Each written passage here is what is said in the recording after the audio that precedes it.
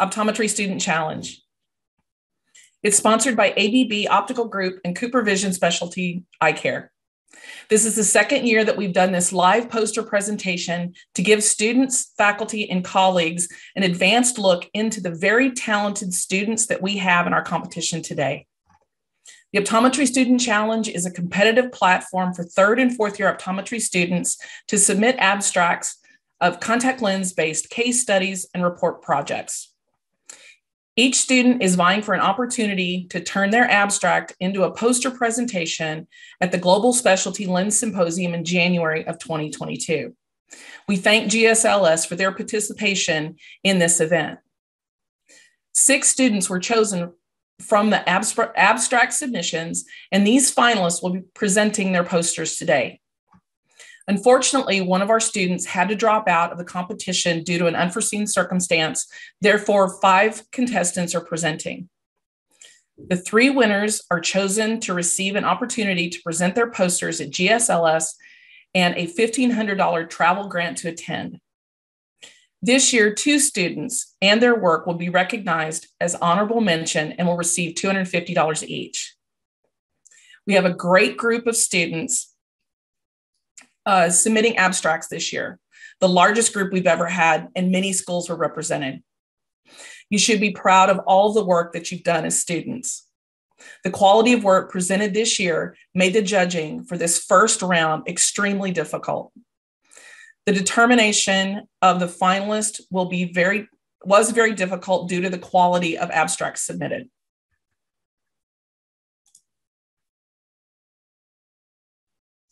We are honored to have these 5 finalists presenting their posters today. Cindy Lamb from Herbert Wertheim School of Optometry, formerly known as Berkeley School of Optometry. Miriam Faturai, sorry about that, from the Massachusetts College of Pharmacy and Health Sciences School of Optometry. Jennifer Dang from Salus University, Pennsylvania College of Optometry. Veronia Abdir from Nova, Southeastern College of Optometry. And finally, Calasandra Larson from Pacific University College of Optometry. They've done an excellent job at preparing these abstracts and turning them into posters for presentation.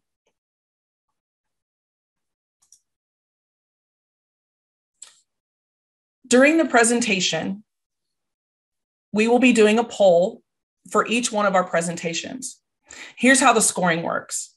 The 4 judges will score the poster presentations for 50%, and the remaining 50% score will be derived from the attendees voting in real time via live poll. The attendees are encouraged to vote after each presentation. The polling option will come up on the screen immediately after each presentation is finished. You will be asked to vote in 5 different categories, and those categories are listed on the screen. Your votes will be tabulated and the winners announced within 24 hours of the presentation. After each presentation, there will also be a time to ask questions. Please type the questions into the question and answer box, and we will answer them immediately. Results of this competition will be communicated to the winners and honorable mentions recipients by December 10th. Our first presenter is Cindy Lamb. Cindy is from San Francisco. She's a native. She finished her 4th year at Berkeley. She is in her 4th year at Berkeley. She has also studied public health and business there at the university at Berkeley. On her bucket list after graduation is to have a corgi, but the interesting piece is she's allergic to dogs. Cindy, take it away. All right. Hi, everyone. I'm Cindy Lamb. I drew the lucky straw to go first. Thank you for spending your time with us. So for my poster, I did a case on an ortho-K fitting on a post-LASIK patient. So the question is, can we flatten an already oblate cornea? So some statistics: since LASIK was FDA approved in 1999, 10 million Americans have gotten the surgery, and most do really well, are very happy with their vision the next day. However, 9.4% of post-LASIK patients don't end up seeing 20/20 5 years after surgery. So, of course, an enhancement can be offered.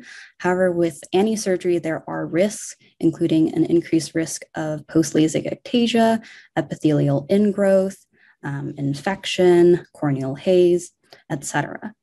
So, for patients like these who do have some residual myopia, is Ortho-K an option for them? So here is our patient. She is a 27-year-old Asian female who presents for an Ortho-K fitting. Her chief complaint is that she's having more trouble driving without any glasses, as well as seeing freeway signs. And although she's tried a couple soft contact lenses in the past year, it's a little bit uncomfortable, and she'd rather just have uncorrected daytime vision. So in terms of her medical history, pretty unremarkable except for some eczema, environmental and pet allergies. And her LASIK surgery was in 2016 in both eyes. She was a moderate myope at the time, minus 325 OU, and the surgery went smoothly without any complications. However, after starting graduate school, her myopia did progress at about a quarter diopter per year. So she has also worn Ortho-K lenses and soft contact lenses in the past, so she's very comfortable with insertion and removal there. So here's her baseline data. As you can see in slit lamp, you can see that perfectly circular LASIK scar, very well healed, and it's also very evident in her topography. In terms of her uncorrected vision, she is seeing 20/40 minus 2, thus the trouble driving, and she is correctable to 20/15 with a manifest of -1 sphere and -50 SIL with the rule astigmatism. And surprisingly, her Ks are still pretty average at around 43, and her white to white is also pretty average at around 11.6. Slit lamp findings were unremarkable except for 1+ papillae in her lower lid, which probably contributes to her soft contact lens discomfort. All right. So moving to the Ortho-K fitting process, we just went through the process like any regular patient. We use the Paragon CRT calculator, as Paragon CRT lenses are our most available fitting set at school. And we calculated the base curve based on her targeted myopia correction minus the Jessen or compression factor, and then determine the RZD and landing zone angle from there as well. So from there, we fitted her with some Paragon dual axis CRT lenses, base curve of 8.4, 11.0 diameter, the regular 6mm optic zone, and equal in both eyes. At her exam, they looked like they were a pretty good fit, so we went ahead and dispensed it. At her one-day follow-up, as we can see, it's not very ideal. There is moderate superior temporal decentration in both lenses. This is just a snapshot here with some dimple veiling, and the patient did report irritation after her overnight wear and lens awareness in that left eye more than the right. And then the treatment zone is also decentered superiorly and temporally. However, her vision was correctable to 20/15, pretty ideal autorefraction over that left eye. Despite changing some parameters like the RZD and the diameter to get a better centration, these trial lenses continued to look similar to this presentation. So in school, we also learned that a photo doesn't really do everything justice. So a video is better than a snapshot because it's just 1 second in time. So here we see more of that decentration, that lens awareness probably with each blink, and that dimple veiling. So from there, we decided to fit her into a different lens, a VST lens, specifically the IC lens. And at Berkeley, we've had pretty good success fitting higher myopes or those with thyroid eye disease who've had some trouble with centration. So we started with an IC lens, and let me go back, sorry. We didn't use a calculator for this. We actually worked directly with a consultant as it was a special case. We don't see a lot of post-LASIK patients wanting to go back into ortho-K. So we sent over the topography and they sent over the empirical fit based on the apical Ks as well as what the K readings were at the 8 to 9 millimeter cord length. So these lenses obviously look very well centered compared to the one before. We fit her into 8.28 base curve, 10.8 diameter, a smaller optic zone, and these IC lenses also come in a +1 power, and they have custom alignment curves. So there are 3 peripheral curves here. In terms of the evaluation, very well centered, small treatment zone, and the trace temporal decentration in that left eye, which there's always a little more lens awareness for this patient. And then the topography also looks pretty good. And she is seeing very well with the lenses and without the lenses with a pretty ideal autorefraction. Again, a video is better than a photo. So we can see it's centering much better than the CRT lenses previously. There is, again, a very strong blink that decenters the lens, but the lenses just jump right back up. To explain why VST lenses might center a little bit better than CRT lenses is because of the aspheric base curve, as well as the multiple alignment curves that you can customize. So compared to this tangent landing zone in CRT lenses, the curved landing design here really just hugs the cornea a little bit better. That's why sometimes higher myopes can also have success with these lenses. So some clinical pearls that I learned from this case was that LASIK surgeons typically center the flap over the pupil center just to reduce aberrations. And a study found that the pupil is actually a little bit superiorly nasally decentered, about 0.17 millimeters nasally and 0.26 millimeters superiorly. And for this patient, you can see that is the case as well. It's just a little bit superior nasal. And here, it's very close to that nasal limbus. So we had more trouble with this left eye fitting. And I'm just outlining the LASIK flap that you can see underneath the lens. And understandably, this might cause that lens to be decentered a little bit more temporally than that right eye and cause some more discomfort overnight. So topography and seeing where the LASIK flap is centered can really help predict or understand why this patient is having more trouble with that left eye. Second clinical pearl is that when we do autorefraction over ortho-K lenses, you might find some against the rule cylinder that you don't find when you remove the lenses. So here at her 1-day follow-up with the Paragon CRTs, you're seeing a little bit of that against the rule cylinder, as well as with the IC lenses. And that's because the lenses just create a tear lens effect that's asymmetric in each meridian. But once we remove that lens, we don't see that leftover astigmatism. Finally, here I will reveal that I am both the student clinician for this case, as well as the patient herself. I am in my 4th year of optometry school, so I caused my own nearsightedness and I wanted to kind of get into a myopia control option. And with boards tomorrow, I can attest that even with just 2 hours of sleep, I do see very well throughout the day and throughout the night. So a lot of ortho-K patients wash out because they're not getting enough sleep in college.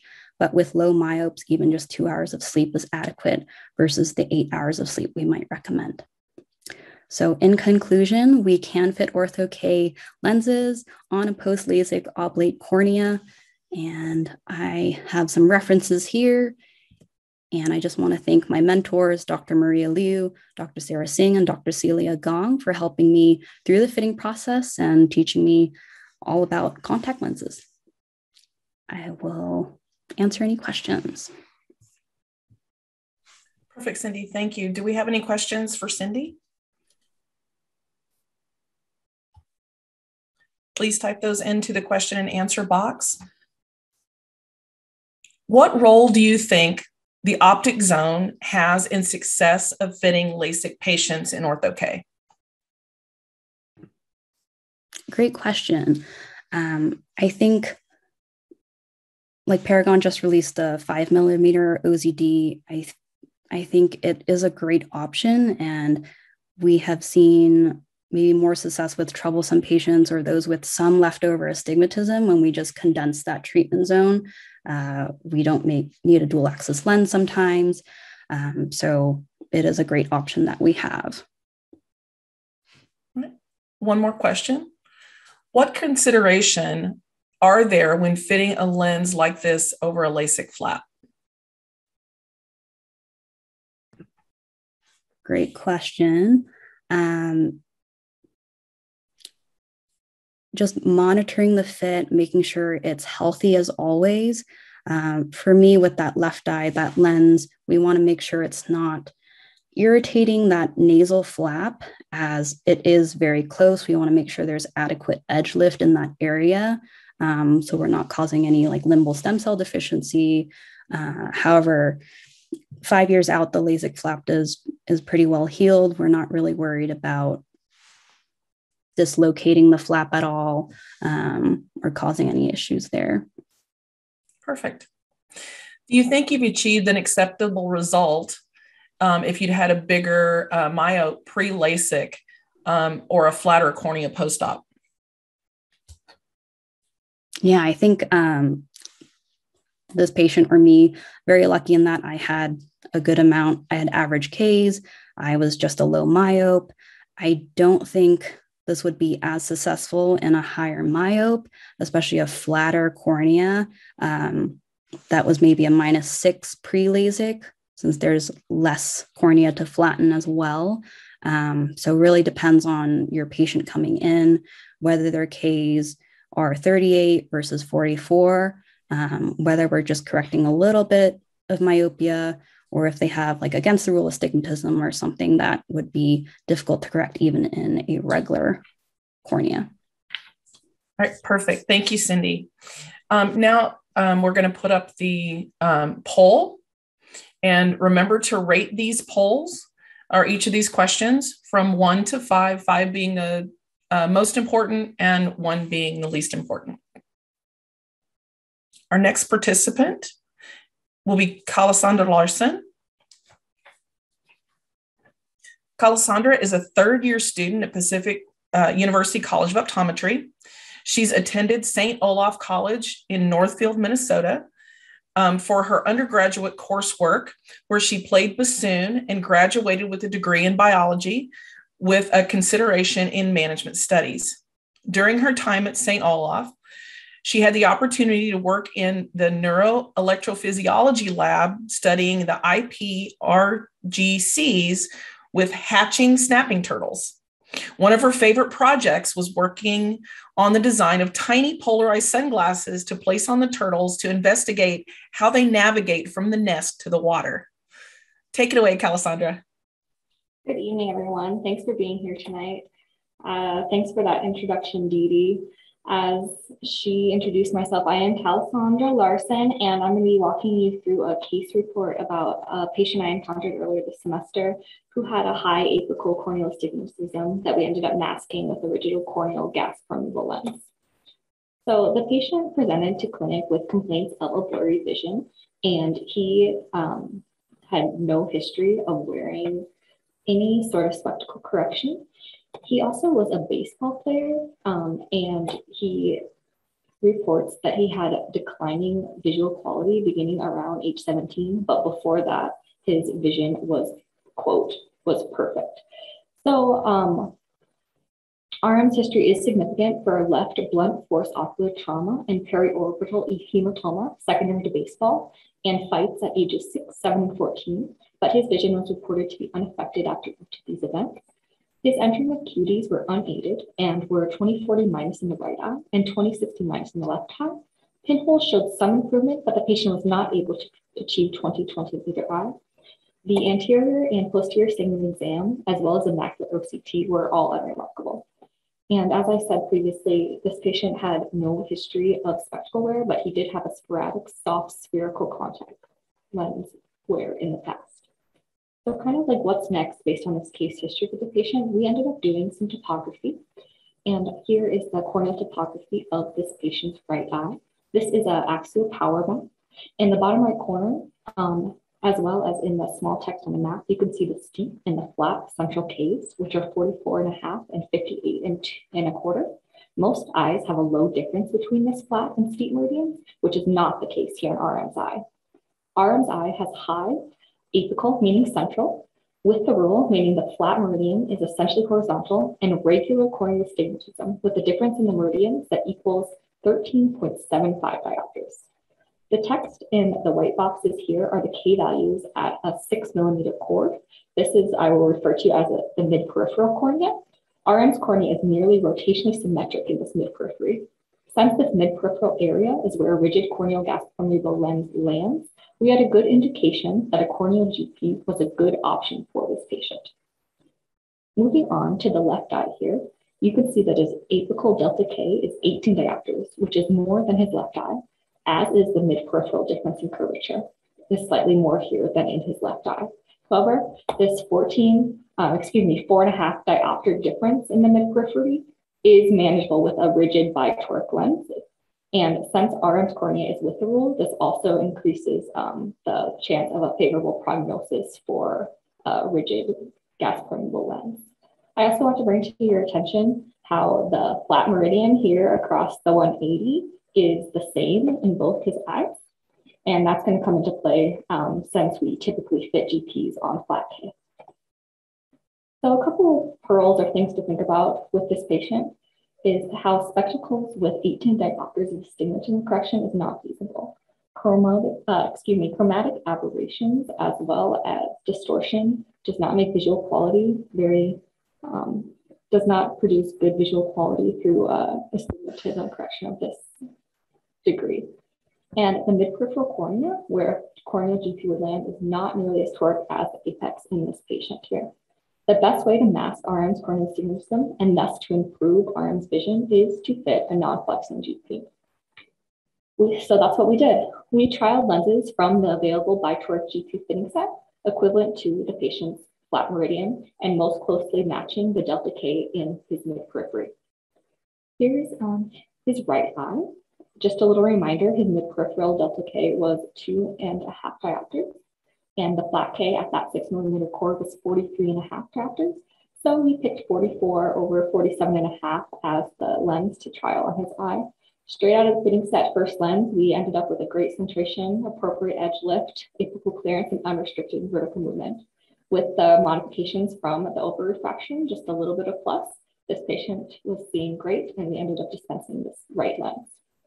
With the left lens, if you remember, his left eye had a little bit higher delta K, and it was at 4.5 diopters in the mid-periphery, but the same flat K. We trialed that same lens that we fit on his right eye, but we found it to be too steep with a large peripheral bearing 360. And this can be explained by the topography, the difference between the right and the left eye, because of the higher difference in curvature. So we ended up trying a secondary lens that was a little bit flatter, 43.5 over 47. And this has the same difference in, there's still 3.5 diopters of difference in curvature between this lens trial. And we got a great fit, but minimal edge lift. So we made one slight modification to the lens. We made the peripheral curve one step flat, and we ordered this lens for the patient. And this peripheral change was made to increase the edge lift as well as patient comfort. Here's a picture of the lens at dispense. The patient described his vision as spectacular and was really happy to be seeing so well. He was seeing 20/20 at this visit, and he was motivated to push through the adaptation process. Some conclusion and clinical pearls. Some might wonder why and how a patient with 18 diopters of corneal astigmatism was seeing 20/60 out of an eye, or how even with 14 diopters of corneal astigmatism, he was seeing 20/40. That's a lot of astigmatism. And I think part of the reason to help explain why he was seeing so well was he was a habitual squinter. So because of the with the rule nature, he was able to probably minimize some of that, but it's hard. But he was very happy with his vision afterwards. By topographical axial display as well as the central K values, there appears to be the significant corneal astigmatism. However, a good fit was achieved with a rigid lens toricity of only 3.5 diopters. This subjective fit was validated from the topography data, which shows how the peripheral K values are within normal range of 2.5 diopters in the right eye and 4.5 diopters in the left. These mid-peripheral Ks are what indicated the choice of a rigid corneal lens could be successful. If we were to design a lens based solely on the central Ks, then a much more toric lens would have been suggested. Any extra lens toricity is unneeded in this case. Because the rigid lens masked RM's apical astigmatism, this patient was able to achieve 20/15 vision. This visual quality would not be attainable through spectacle lenses or through a soft contact lens modality. Just a little update for you all. RM returned for follow-up and reported spectacular vision, was excited to soon begin playing baseball with his improved vision. RM reported great comfort and was able to wear his contact lenses for 15 hours or more a day. And based on his presentation and case history, his corneal thickness will be monitored annually for any thinning. Here's some references for you and any questions. Thank you. Special thanks to Dr. Matt Lampa, Dr. Carolyn Uli Rima, and Pacific University College of Optometry. Calasandra, we have a question. Did you evaluate for angle recession given the traumatic history? We did. There was no, as far as the anterior segment exam too, there was no signs of any pigment in the angles, and we did perform gonioscopy on him. His pressures were normal. Everything was pretty unremarkable in the anterior segment. We did do gonioscopy on him, and there was no sign of angle recession. Fantastic. Next question. Would you consider a hybrid lens due to his participation in baseball and concern of lens decentration or debris in his sport? Sure, that could definitely be. There's lots of options to consider. This is a little bit of this was his first time wearing a GP. So just based on simplicity and the first time that he had presented to clinic, we went kind of the more simple route to see what kind of vision he would be attainable first. There was also always a backup of the hybrid or even a piggyback lens system for the patient. Just different options, but we decided to keep it simple, and he was seeing really great, and he was so happy with his rigid contact lenses. He was able to really quickly remove them too. Another thing to think about too would be that he had very innate, his physiological fissures were very narrow as well. Even putting in soft contact lenses in the past, he struggled to do. So a hybrid lens, because of its larger diameter, might have been a little bit more challenging for the patient to insert and remove successfully. All right, perfect. All right, we're going to put up the polling questions now. Miriam Faturai is a fourth-year optometry intern at MCPHS College of Optometry in Worcester, Mass. She's originally from Iran. She earned her first undergraduate degree in computer science and software engineering in 2009. Then she immigrated to the United States in spring of 2010 and followed her dream by attending the University of Houston and pursued her second undergraduate degree in biotechnology and bioinformatics. During her junior year, she became interested in doing research at Houston Methodist Hospital Department of Infectious Disease while attending school. After graduating in the spring of 2016, she moved to Boston and started a position as a research technician at Mass General Hospital in the Department of Neurology. Her participation in different research projects and collaborations led to multiple publications in the field of infectious disease and neurological sciences. Miriam later joined the optometry program at MCPHS College of Optometry in 2018 to pursue her doctorate in optometry. While attending school, Miriam did not put aside her research passion and joined a research team at UMass Medical School in her third year to study retinitis pigmentosa and presented her work at the American Academy of Optometry meeting in 2020. Thanks, Miriam. Take it away. Thank you, Didi, for the introduction. Hello, everyone, and thank you so much for attending this tonight, right before our part 2. I have part 2 tomorrow as well. I'm going to go ahead and start with my slides. So my presentation is over misdiagnosis of soft contact lens-induced limbal stem cell deficiency. I saw this patient in my first rotation at the Ambrosio Eye Care while I was working with cornea specialist, Dr. Chan.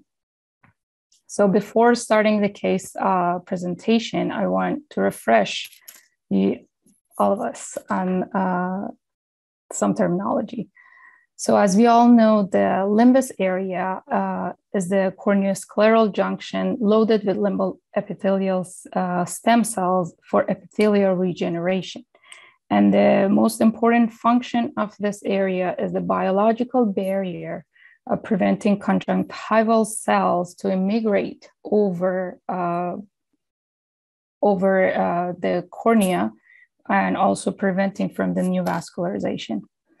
Limbal epithelial stem cell deficiency, so this barrier kind of has problem, and now what's going to happen is those cells from the conjunctiva will immigrate over the cornea, and also some new vascularization on the epithelium or stroma will be seen. Why this is important for us? Because limbal stem cell deficiency in advanced stages can cause vision impairment and vision loss in the patients. What are some signs and symptoms? The signs that you as a doctor can see is corneal surface irregularity, epithelial stromal vascularization, as I mentioned, surface dryness, and corneal opacification. Some of the symptoms that your patient may suffer from is foreign body sensation, tearing, discomfort, redness, vision fluctuation, and photophobia. But isn't it just dry eye? So the patient came to the office with all of these symptoms for a couple months, and doctors was just acting like dry eye and going over the dry eye treatment. As we all know, putting heat masks, low soft steroid and Restasis, and all of the care that we always do for dry eye. And this patient was still having suffering from the symptoms. So the doctor was referred her to the cornea specialist that I was working with her at the time. So now the case presentation of this patient, 55-year-old Caucasian female, mechanical engineer, and full-time soft contact lenses for over 35 years. And she confessed that she was sometimes sleeping in the contact lenses. The chief complaint, as I said, foreign body sensation, discomfort, redness, vision fluctuation, and photophobia. Patient reports no significant improvement with current medication and treatments, and desperately looking for help. Ocular history, what they diagnosed her before was severe chronic keratoconjunctivitis Zika. And the current medication at the point was Restasis twice a day, soft steroid FML, punctal occlusion, and heat mask and leaf massage. So the medical history basically unremarkable, except we could see some papillae, 2+ papillae superiorly and trace papillae inferiorly. Her entrance vision was 2200, and with correction 2040 plus 2 and 2070. However, this vision was fluctuating between 2050, 2070, and the pinhole was 2030-ish in each eye. We did some pentacam maps selectable to check the irregularity of the corneal surface. And this is fluorescein with cobalt blue filter. So as you see those irregularity, this is the left eye of the patient, the overgrowth of the conjunctival cell over the corneal cell. And you could easily see that with the fluorescein with cobalt blue filter. The fundus was unremarkable for this patient, PVD, OU, This is not the actual patient's eye picture, but I just wanted to visualize how that epithelialization happened on the corneal stem cell deficiency. So the finding was conjunctival tissue progression over the corneal epithelium, vision fluctuating secondary to corneal surface irregularity, blurred vision, best corrected vision 20/40, 20/70-ish, and painful. It was painful secondary to recurrent epithelial breakdown and erosion. So the diagnosis on this patient was mild to moderate limbal epithelial stem cell deficiency secondary to contact lens overuse. So as a management, we started with complete cessation of the contact lens. However, the previous doctor asked this patient to stop using it. She stopped using it for 2 weeks, but she went back to soft contact lens.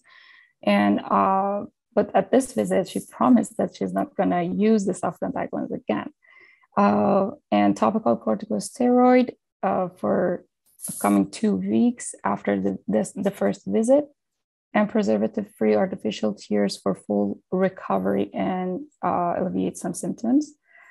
And we fit this patient with a scleral contact lens, and that was a game changer for this patient. As you see, for this specific patient, since there was some defect over the cornea, we decided to go with higher vault on the cornea to have enough clearance over that defect.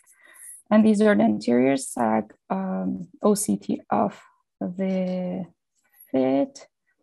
And as you see, vision 20/20, that was amazing. The outcome from this case was really interesting for me. And that was one of the reasons that I decided to share this case history, clinical case with other student doctor and see the very first thing is diagnosis of the condition. And the second thing, the amazing results of the scleral contact lenses that can make a huge difference in the patient's vision.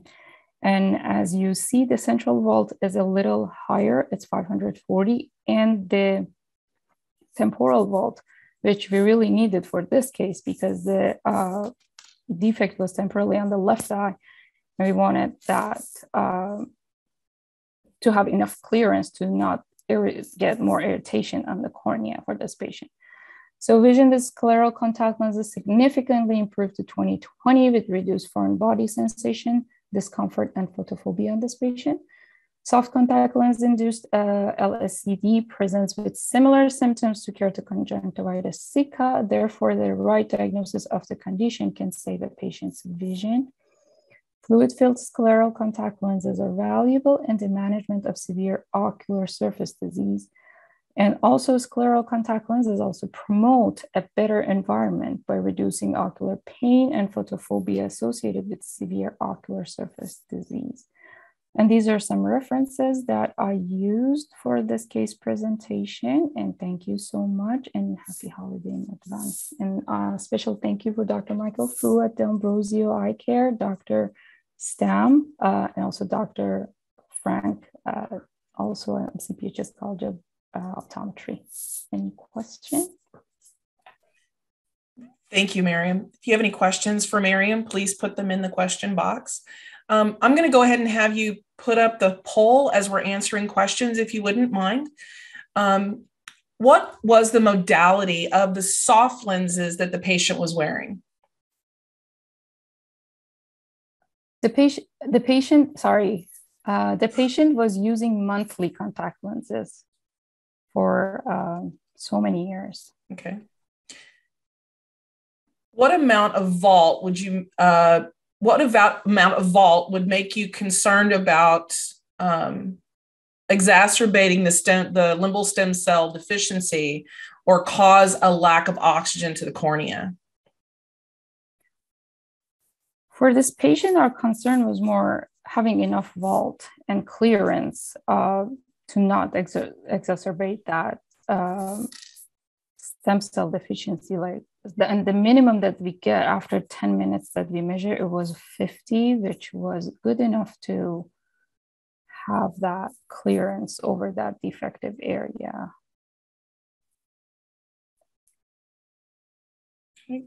Thank you, Miriam. I'm going to ask our next presenter to go ahead and put her slides up. Our next presenter is Veronia Abadir. Veronia is an Egyptian, originally from Calgary, Alberta, Canada. She's been working in the optometric field as a technician for 4 years before pursuing a passion as an optometric doctor at Nova Southeastern University. She graduated with a Bachelor's of Science in Vision Sciences and hopes to continue to pursue her passions of education in anterior segment disease and contact lens fitting following graduation. She is a 4th-year student, and as she says in her fun fact, she is a Canadian hiding from the cold in Florida. Take it away, Veronia. Thank you, Dee Dee, for the introduction. Good evening, everyone. Thank you for coming out. Today, I'll be presenting a case of bilateral congenital cataracts titled Little Lenses for Little Eyes, Correcting Aphakic Children. So congenital cataracts, also known as infantile cataracts, are opacities that occur in the crystalline lens during embryological stages. They could be a result of either genetic mutations or infectious and environmental insults. Other associated findings include microophthalmia, microcornea, aniridia, coloboma, as well as persistent fetal vasculature, among others. In order to further reduce any complications on the development of the child, immediate extraction of the cataract is actually required to reduce the risk of developing deprivation amblyopia. Status post the lensectomy, these children are left with high refractive errors and therefore require immediate correction either with an intraocular lens implant or a contact lens to further reduce the risk of developing refractive amblyopia. So an 8-year-old Caucasian male presents to the Eye Care Institute for contact lens fitting. He presented with longstanding blurry vision, both at distance and near with his current bifocal spectacles. His medical history revealed congenital CMV syndrome as a result of an in utero cytomegalovirus infection that was transferred from the mother to the fetus through the placenta. As such, he was suffering from polymicrogyria, which is an abnormal brain development of the gyrus in the brain, where there's additional smaller folds. His ocular history revealed bilateral aphakia, status post a bilateral cataract extraction, lensectomy, and vitrectomy in 2013. He had amblyopia and strabismus, status post a bilateral medial rectus resection in 2014. And finally, he had developed aphakic glaucoma in the right eye and was currently suspect for it in the left eye, but he is being managed with both Xalatan and Cosopt. His refraction revealed plus 18, minus 250, axis 165 in the right eye, and plus 1750, minus 3, axis 3 in the left eye, and currently with an add of 275. His distance visual acuity entering was 20/50 OD, OS, and OU. Pinhole showed minimal to no improvement, and at near 20/30 OD, OS, and OU. His exam findings revealed full confrontation fields, pinpoint pupils, but despite that, they were equal round and reactive to light with no afferent pupillary defect. His extraocular muscles showed full range of motion on his right eye, but they did demonstrate an overacting inferior oblique on his left eye. His intraocular pressures measured at 27 millimeters per mercury on the right eye and 19 millimeters per mercury on the left eye via Eye Care. As for his HVID, it measured at 7 millimeters on the right eye and 8 millimeters on the left, which is consistent with microcornea, given that it fell below the range of 10 millimeters. As for his IPA, it measured at 8 millimeters on the right eye and 9 millimeters on the left eye. And I hope that through the photo, it's appreciable the microcornea and the microophthalmia, but also take note of the inferior eyelid margin that falls significantly below the inferior limbus. This later posed a little bit more difficulty when it came to the contact lens fitting. So we went ahead and performed topography using the Oculus Pentacam, and the results revealed a irregular astigmatism on his right eye and a regular with the rule astigmatism on his left eye. Given the findings, when it came time to selecting his contact lens, we found that a soft contact lens would not have been a viable option given his corneal irregularity and the continuous use of his topical ophthalmic medication. A scleral gas permeable contact lens actually would have provided the most ideal fit, but actually was a contraindication given his glaucoma. So we went ahead and fit a corneal gas permeable contact lens due to their high customizability. We fit diagnostically using the Advanced Vision Technologies Pediasite lens. This lens is specifically designed for aphakic children, so it comes in that high plus powers. The initial base curve was selected based off the topography results, and it came in the standard 9.3 millimeters diameters. So if we take a look at the photo, despite this being a corneal GP, it fit his eye more so as a scleral GP, just given his microcornea. Additionally, we can see that we have an interpalpebral fit with excessive inferior decentration, and upon examination, we noted excessive movement as well. Given the findings, the modifications that were made and ordered from AVT, the diameter was brought down from a 9.3 millimeters to a 6.8 to allow for better corneal fit. Additionally, in order to allow for better centration, just given the weight of the lens and the inferior eyelid lacking support, we reduced the center thickness the most that we can in order to allow for better centration.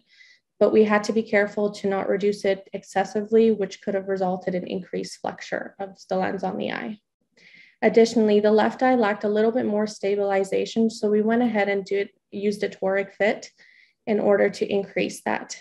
We can see with the photos below that there is still minimal to moderate temporal decentration, but despite that, his visual acuity was achieved at 20/30 on the right eye and 20/25 on his left eye. So congenital CMV syndrome results in a number of neurological defects. A study done in 2017 found that it was actually one of the leading causes of congenital cataracts. Currently, there is no direct link to the microcornea and microophthalmia to the congenital CMV syndrome, but it may be more so attributed to developmental delays as a result of the infection. In addition, the fragile nature of the binocular system during the stage of development makes it crucial to actually extract the cataract immediately so that these children don't develop deprivation amblyopia. But as stated earlier, once the lens is removed, these children are left with high refractive error and require immediate correction either with an IOL implant or a contact lens to then further reduce their risk of refractive amblyopia. A study done by Lambert in 2020 compared the two groups, and they had found actually that the group that was corrected with IOL implants had an increased risk of development of strabismus as opposed to the group corrected with contact lenses. The final complication that could result is aphakic glaucoma. A study also done by Fredman back in 2021 found that there was an increased risk within 10 years of the lensectomy. Additionally, the younger the child was at the time of their surgery, the higher their risk, and the smaller their corneal diameter, also the higher the risk. So in the case of our 8-year-old patient, he actually checked off every box here, so his risks were additionally increased. The American Academy of Ophthalmology actually identifies contact lenses to be the ideal course of correction, status post-lensectomy, as opposed to IOL implantation, just given the high postoperative complications. They selected 2 lenses that they fit the infants in after the lens is removed, and they found a silicone elastomer soft contact lens, which has a DK of 340 to allow for increased oxygen, and it is designed specifically for these aphakics. As for the gas permeable contact lens, we know that they are highly customizable, so we have the ability to alter the power, the DK to allow for increased oxygen, as well as the diameter and the base curve. The limitations of our contact lens fitting was his microcornea, the irregular cornea, his eyelid anatomy, as well as his aphakic glaucoma. Nonetheless, I am pleased to say that a successful contact lens fitting was achieved for him using a small diameter corneal GP, in which he actually achieved the highest level of distance acuity he had received before. Later on, we did fit him with bifocal spectacles just for additional safety, as well as his improvement on mirror work. And thank you very much. And special thank you to Dr. Nguyen and Dr. Victor at NOVA for all their support throughout this process. Perfect. Thank you, Veronia. I am going to ask you, we are running a little behind. I'm going to ask you to go ahead and put the poll up if you would while we ask a few questions of Veronia.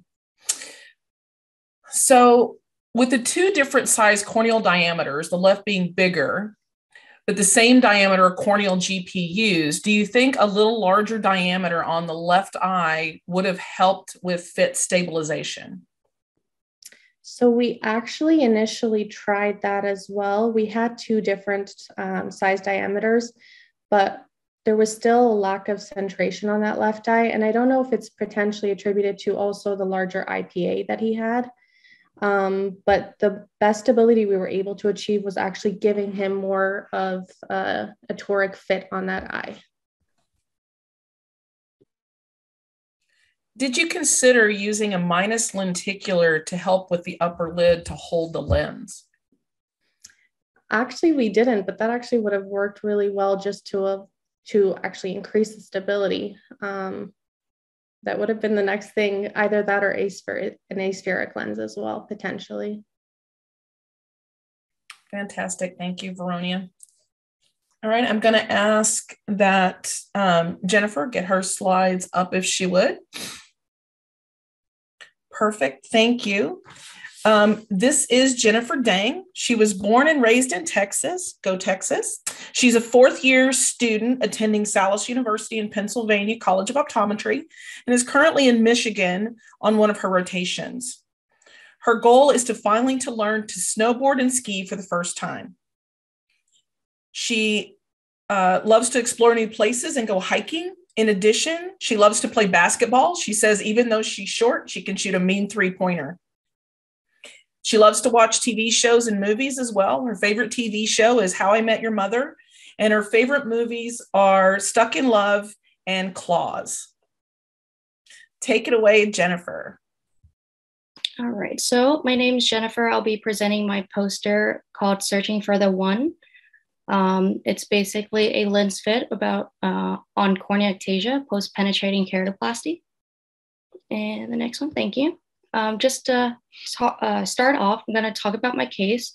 My subject is a 52-year-old African male with an ocular history of keratoconus in both eyes, and he has a penetrating keratoplasty in the right eye since 2012. His chief complaint that day was hazy intermittent vision in the right eye that has been worsening over a 6-month period. His current lens modality in that right eye was a monthly hydrogel contact lens with a visual acuity of 20/70. And in that left eye, he was wearing an RGP lens that he expressed with good comfort, and his vision is slightly reduced at 20/30 plus. Under slit lamp examination, there was no issue with his corneal graft showing no signs of rejection, but there was some corneal epithelial edema in that right eye, and in that left eye, it was unremarkable. Okay, next slide, please. Okay, and since we were talking about corneal swelling, we have to take a look at the corneal thickness. Here, we're looking kind of mainly at the green boxes.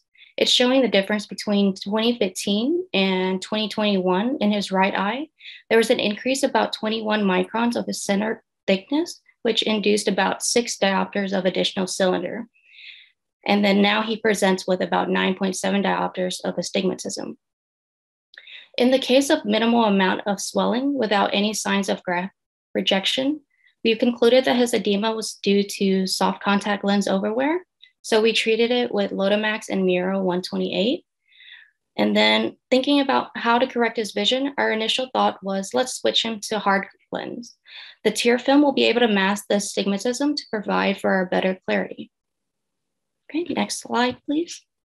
All right, now we're gonna look at the axial map. On the right eye, that's to the left, it's showing a oblate cornea, where it's showing it's flatter centrally in blue and steeper in the periphery, specifically at the 12 o'clock and 6 o'clock. That's highlighted by the red color. This is opposite of what a normal cornea would look like, and it's considered prolate, where the cornea is actually steeper in the center. While looking at this axial map, we can have a clear image of what a significant amount of peripheral toricity would be. So our game plan was, let's fit him with a scleral lens in a prolate design instead to be able to vault over that peripheral toricity. And then to the right is an image of the left eye in comparison, just to show the lesser degree of ectasia compared to the right eye that is more localized. All right, next, please. Here was our initial lens fit. We decided to do that scleral prolate lens, and we found an adequate fit that had slightly edge lift in the vertical meridian. So we decided to do peripheral curves to steepen the vertical peripheral curves while flattening the horizontal peripheral curves to accommodate that. In the left eye, we noticed that the lens he was coming in with, he had no issues besides just slightly reduced vision. So we updated the power and just ordered with the same lens parameter. He was wearing a tri-curve GP with a plus carrier lenticular due to the high minus power. After dispensing the scleral lens for his right eye, the patient reports he no longer wishes to proceed with the scleral lens and that he preferred with RGPs for both eyes due to the convenience of insertion. Okay, next, please. Now here he's at his follow-up, so we have to refit his right eye. What do we do? So we're gonna go with a reverse geometry. The reason why is because his oblate cornea, the reverse geometry will help be able to fit his cornea a little bit better due to the fact that it has a secondary curve that is steeper than the base curve to accommodate the patient's peripheral toricity. In our lens set, there was a max of 4 diopters of reverse geometry. So that's the one that we chose. When we looked at the fit, it showed that there was some contact on the graft host junction and there's bearing centrally and excessive edge lift. So it's showing that the lens itself was too flat. So our game plan is let's figure out how to avoid that graft host junction area and also steepen the lens. First off, to decrease the contact of the graft host junction is to decrease the diameter. Then we thought about steepening it to avoid that flat bearing and edge lift. So that's what we did next. Next slide, please. All right, and then here we're looking at the elevation map and we're trying to figure out what to do for those areas. What we're looking is at the true shape of the cornea. And in the blue, it indicates the deepest areas of the cornea itself that corresponds to the steepness in the 12 o'clock and 6 o'clock. And the red indicates the highest parts where it's kind of closer to the corneal plane, where it relates to the flatness of the cornea. And that's highlighted in the red where it's around the 3 and 9 o'clock. And if you look towards the bottom, there shows a trend where you can see the arrow that it's pointing to. It's a valley-like trend showing the horizontal cross-section of the cornea that highlights those areas of elevation in 3 and 9. According to Dr. Zhang's study in 2015, it's showing that there's an elevation difference of greater than 325 will cause RGP lens instability. And then with our patient, he actually had more than 350 microns of a difference. So that's kind of precluding to or foreshadowing to a difficult fit. So next slide, please. So here, this is what we did, what we looked at for our first reverse geometry dispense. And I'm showing on the left-hand side the elevation map, which correlates to the pattern that we're finding in the middle. There's pulling at 12 and 6, just like we mentioned before, correlating to the deep portions of the cornea, showing that it's steep, and the opposite bearing at 3 and 9.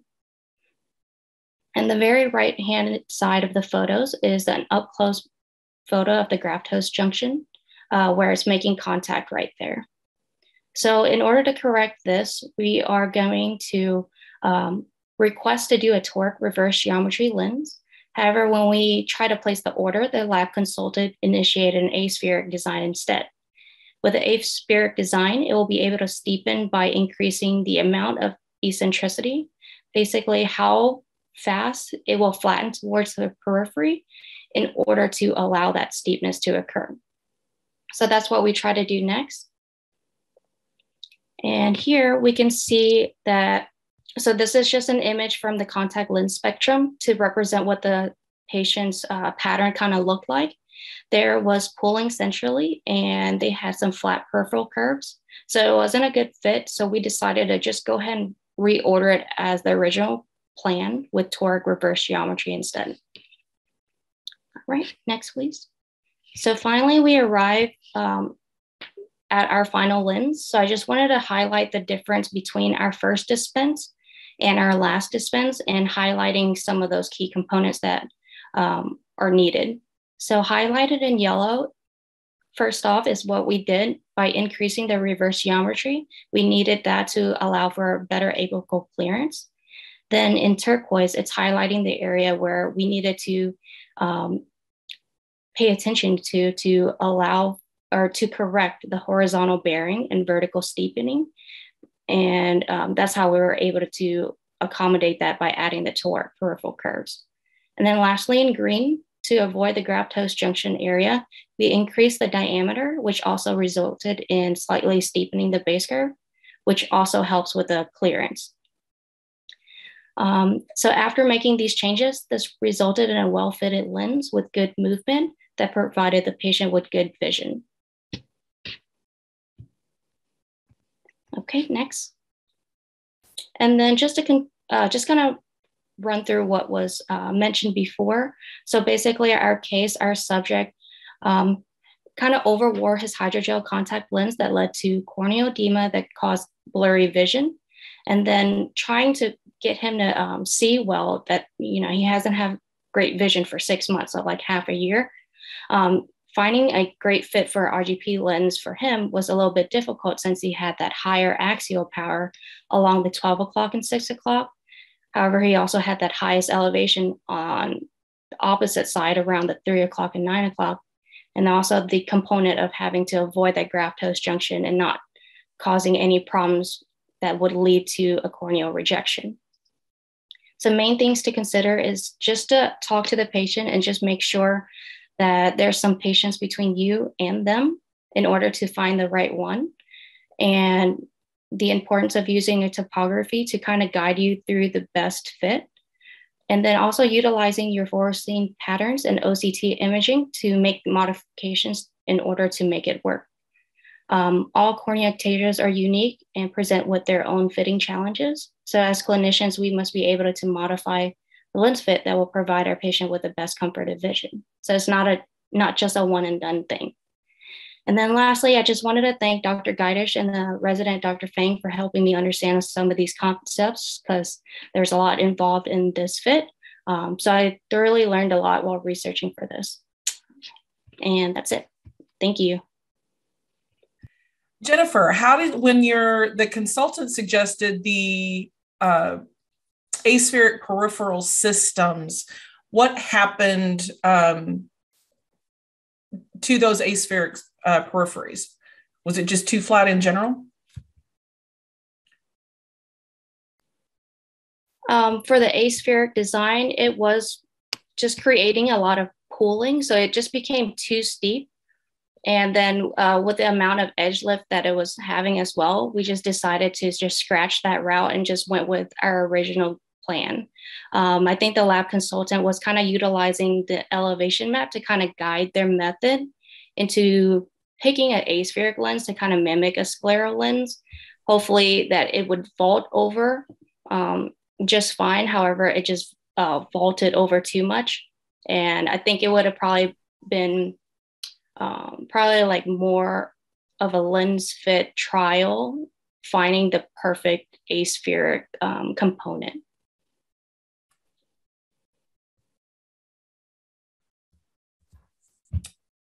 Perfect.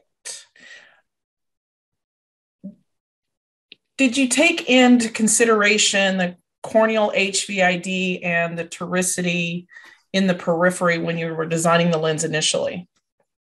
Yes, his HVID was 11.8, so just an average HVID. And what was the second part of that? How you took that into consideration. Oh, so first off, what we were thinking of to avoid the contact of the graft host junction, we were initially trying to fit the lens within it. However, it created a problem for the lens being too flat. So afterwards, we increased the diameter again to 11.5 in order to not have any issues with the junction, but still not fully like a scleral. Perfect. Thank you. This concludes our presentation for the evening. I'd like to thank our presenters and the attendees for their participation. The winners will be announced within 48 hours when the poll results have been tabulated and the judges' decisions are made. I'd like to offer a special thanks to ABB Optical Group and Cooper Vision Specialty Eye Care for their continued support for this program. Have a great evening and a happy holiday season. Stay safe out there.